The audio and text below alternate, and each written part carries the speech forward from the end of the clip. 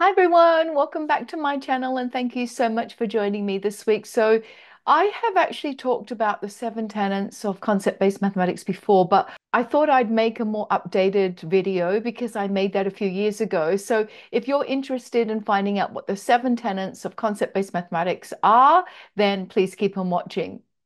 Okay, so I'm just going to move myself out of the way and I'm going to talk about the first tenet here, which I talk about a lot in terms of mathematics. And that is that mathematics is a language of conceptual relationships and therefore we are content-driven discipline. What does that mean? So everything that we study in mathematics is a concept, which means it's timeless, it's abstract to varying degrees, it's universal, and it's transferable. And we can say that concepts are organizing ideas where examples share common attributes. And so if we think about mathematical concepts such as rate of change or factorization, or even the concept of area and volume, everything that we study in mathematics is a concept. So that's the first tenet, that everything in mathematics is a concept. And so we are a language of conceptual relationships. And there is a lot of concepts that come from the content of mathematics. Okay, so the second tenet is that we actually adopt an inquiry-based approach. So all instruction and learning experiences is focused on questions and encourages explorations that allow for conceptual understandings. Now, that means that we as teachers are not the answering machine where we walk around the classroom spitting answers out, but we provide beautifully structured, designed learning experiences to allow students to be able to arrive at their own conceptual understandings.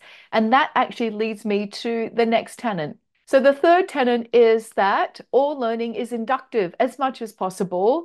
And that means that we give our students specific examples at the beginning of any learning cycle so that we can then allow students to generalize based on those examples that they've seen before. We want all our learning experiences to be designed around an inductive learning approach. Now, the fourth tenet is really about the depth of the units and unit planning. So in a concept-based model, we encourage teachers to collaboratively plan units based on the generalizations, those important conceptual ideas. And again, to reiterate, we do not share generalizations or those conceptual ideas with students. In other words, we use inductive learning approaches to help students arrive at those important understandings for themselves, and that the unit of inquiry actually reflects a lot of depth of understanding. The fifth tenet is that we actually try to showcase the creativity and the beauty of mathematics. And sometimes that is neglected. I find that sometimes we fall into this pattern that mathematics is either right or wrong.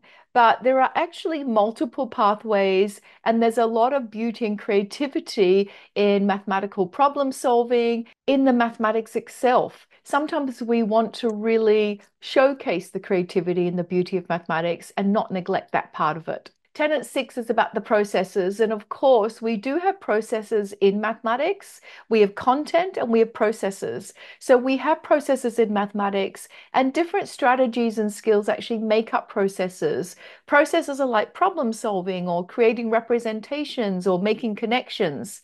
And I want to stress that, yes, we have processes, but most of the concepts in mathematics actually come from the content. So you'll see in this little pie chart that the processes complement. So in this little sector here, the actual concepts that come from the content here. And now let's me move myself over to this side so we can see the last tenet.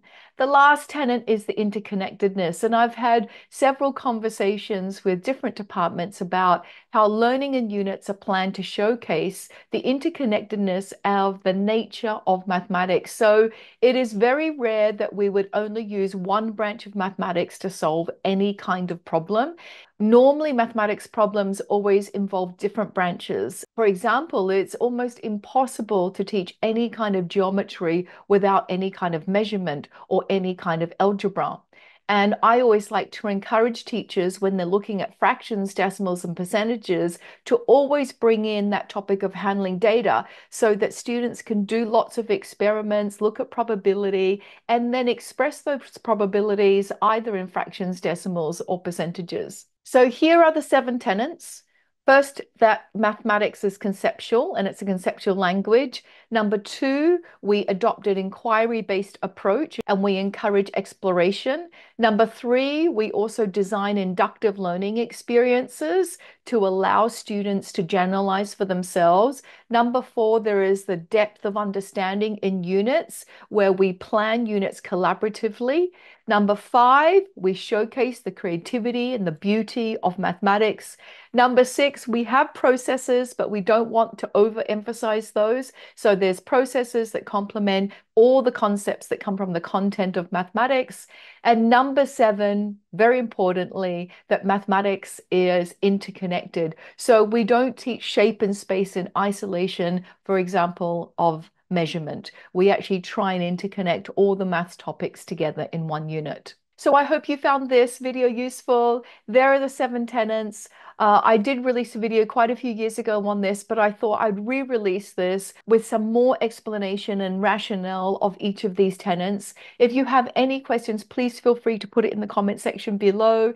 Thank you so much for joining me this week, and I hope to see you next time. Bye.